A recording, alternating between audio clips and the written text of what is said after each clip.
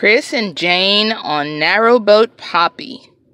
This 4-year-old channel is all about couple Chris and Jane's life aboard their narrowboat, fondly named Poppy. Some days it's peaceful walks near whatever marina they have moored Poppy, and other days it could be checking out canals and the interesting architecture.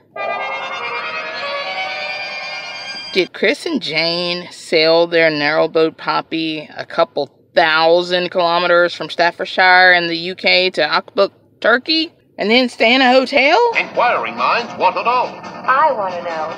There are so many wonderful roadside structures and attractions, and then there are the boat festivals and other type of boat shows in the canals. Narrowboats are like the RVs of the docks, and Chris and Jane get to see cool things like ghost turkeys. Doesn't that look turkey-ish to you? Turkey-ish, not Turkish. Life with Poppy isn't without its mediocrity because, like living in a traditional home, there are the repairs and maintenance and even a little spiffing up to do for the old girl. And the older they are, the more issues they have. I'm talking about Poppy and boats, not Chris and Jane.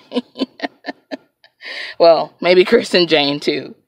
So if you're wondering how it's possible to make a nice home on a narrowboat, or live at a marina, or see Staffordshire from the point of view of those with sea legs, please check out Chris and Jane on Narrowboat Poppy. John Hodges Anything Outdoors. John Hodges is an Oklahoma country boy, and he uses his channel to show there's more to do in Oklahoma besides chicken fried steak and drink 3% beer.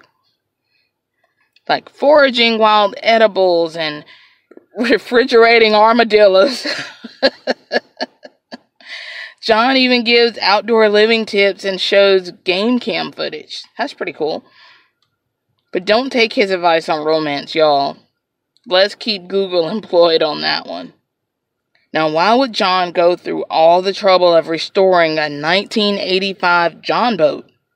By the way, he made some of the parts from a piece of family history. It's a really cool story.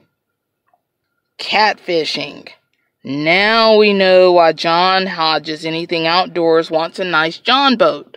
Catfish, bass, perch, even dorkfish. Okay, maybe not dorkfish. Some of y'all are going to Google that later, I know it. Something else John Hodges Anything Outdoors wants YouTube to understand is there could be anything outdoors. Just outside your door. What could it be? Living in the wild and not a member of the $1 Shave Club for men. No, it's not a killer armadillo. John Hodges Anything Outdoors is on the hunt for Bigfoot. You should look at his camera footage and see some of the stuff that it sees. Because John Hodges is going to show YouTube land anything outdoors that he sees, and then he'll let you make up your own mind about it. So, is there anything outdoors in Oklahoma? Check him out. Peggy Helbling's Garden What You've Got. Peggy is a firm believer in using what you have and making the best of it. If it means acreage or apartment, Peggy wants to show that you can still grow a nice garden, even without some of the things that you may see in other gardens. Like this peculiar insect robot hand. Enjoying the bounty of the garden is part of the fun, and making different things with the harvest is even better. Don't care about worm huts and spider plants? Peggy Helbling's Garden What You've Got has lots of garden tours, and she makes the most of everything that she grows.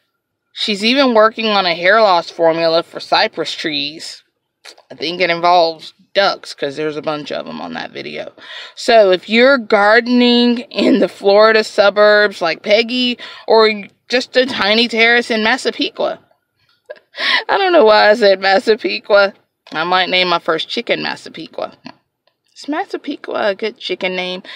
Anyway, what was I saying? Oh yeah, Peggy.